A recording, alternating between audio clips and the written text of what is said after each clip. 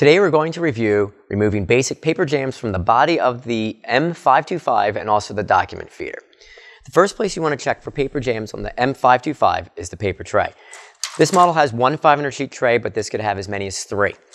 Once the paper tray is removed, you want to make sure that the railings are all flushed against all 4 sides of the paper.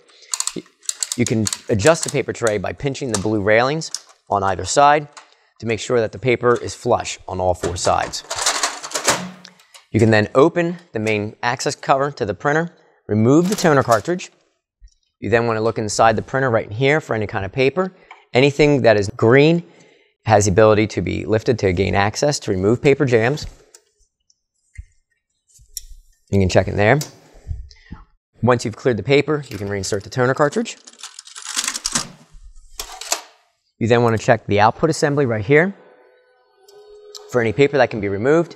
And then finally, around the back side of the printer, you can check for paper stuck at the fusing assembly.